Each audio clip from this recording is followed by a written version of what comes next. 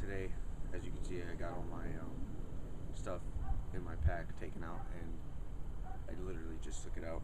And I'm going to be going over what you should bring with you on a generally small hiking trip in distance and in time. And I'm actually packed for a specific camping trip, or hiking trip rather, that I'm going on soon.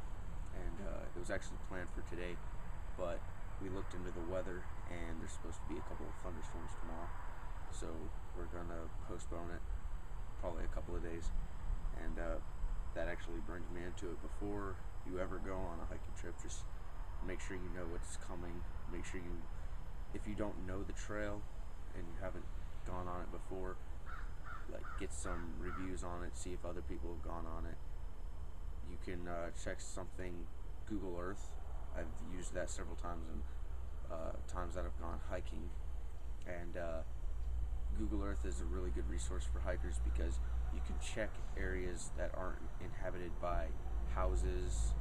You can see where there's trails, where there's roads, rivers, railroads, all that kinds of stuff. You can find it on Google Earth usually. And the most recent pictures they've taken are about 2006, which isn't too long ago, 3 years. So it's a pretty good resource for hikers. So now I'm going to get into this right here. A good part to start once you actually get your hiking gear is what you're going to put it in, your pack. In this case, it's a Western pack. It's just a normal standard backpack. I don't know the specific model name of this. All I know is Western Packs makes it. And I just forgot to unclip this. Just gonna put that in there. And I really like this pack. I've used it for my past 5 or 6 hiking trips and a few more camping trips before that. And I'll just briefly go over this. It's pretty big. I don't know any of the technical specs on it, but I can just go over the compartments. And here in the main compartment, there's a zipper with the support here for your back, so it keeps it straight. And there's a zipper in here that you can just slip a camelback into, just like that. So I just, when I'm ready to go, I fill this up with water, slip it in there, and then zip it all the way up until there's a little hole so the hose can lead out. And in here, on the very bottom, there is another one of these that tightens and closes. So the very bottom compartment here, I don't know if you can see that, the very bottom compartment here, you can get stuff that you put in first so you don't have to dig everything out. And there's also a side compartment to help with that as well. And this secures by clipping. It's got 2 clips and they tighten. And then on the top there are 2 straps that you can tighten, and these are for tents and sleeping bags. And there is a problem I found with these. There's one on the bottom as well. They're about the same size, and the biggest they open up is that. I don't know how well you can see that on the camera, but it's not that big. It's probably a 5-inch diameter, maybe a little less. And when you're trying to fit 12-inch diameter sleeping bag in it, doesn't really work out. So I actually keep the sleeping bag in the main compartment of the backpack because I usually don't fill that up. So I got the hose here. I call this like the main storage for readiness, and so this is part of that. It slips through one of these straps when I'm hiking. So I'll have that there. I'll usually have this, as you saw, I clipped this off of it.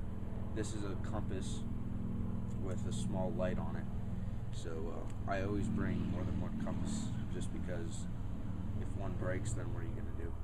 There are ways to find out direction, but it's just much easier. Compasses don't weigh much, so I got a carabiner that has a compass built into it, and that's attached to a piece of rope, which has a whistle on it. And you should always bring a whistle. I actually have 2 whistles in this case as well. So this just clips onto this little carabiner thing here, and so that's part of it.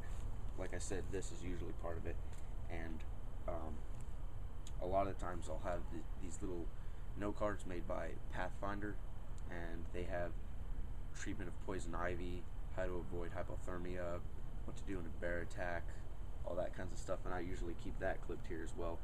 But in this case I don't, because for the most part I've gone over all that stuff, and I know it by heart basically.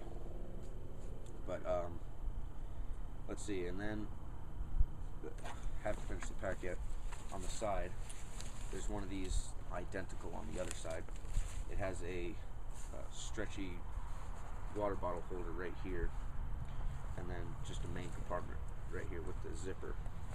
And on this, there's another clip with a tightener on it. And it just clips on there, and then you can tighten it down. And like I said, there's the same one on the other side.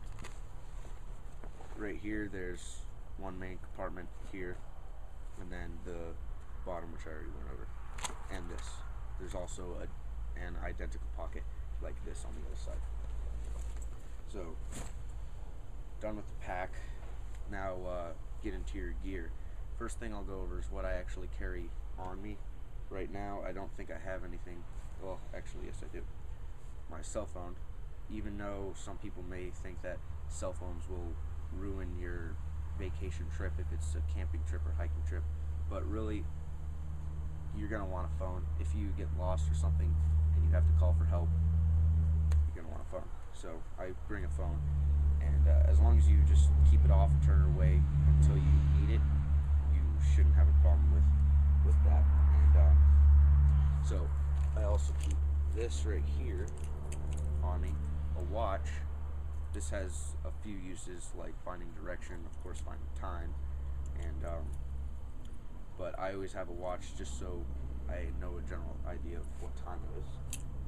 And flashlight, especially if you're going to be hiking towards the end of the day, because if you are planning on being at your campsite or wherever you're gonna stay the night, if you're gonna be planning on going there before it's dark but close to when it's gonna be dark, you should have the flashlight already on you. So if you do not get there in time and it gets a little dark and you can't see your pack and your tent, if you got to set that up, that is the one thing I didn't bring out here is the tent, but I would have brought that when I go.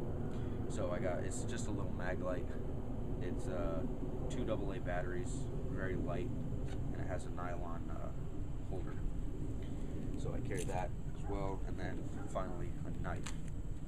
This is the Buck 110 Hunter, previously reviewed, and I really like this knife too. It's a great hiking / camping knife. Heavy duty, but it's not too hard to carry with you. And next, I also have another knife. This, depending on where I'm going, I will have this either in the pack or on me. And if I have this one on me, I'll have that one in the pack. This is the Leatherman Surge, also previously reviewed. And then the next thing I want to get into is food.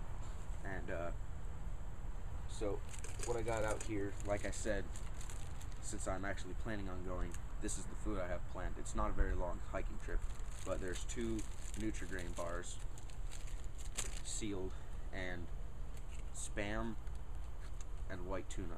And these are in the foil wrap, so you don't have to carry the weight of the can, but it's still sealed and compact. So that's probably my favorite kind of food to take with you, or take with me on a hiking trip, because it's lightweight, it's compact, easy to make. There's virtually no preparation. Even though I do bring this part of my mess kit, you can get into mess kits as well, but a lot of the times you won't need a mess kit depending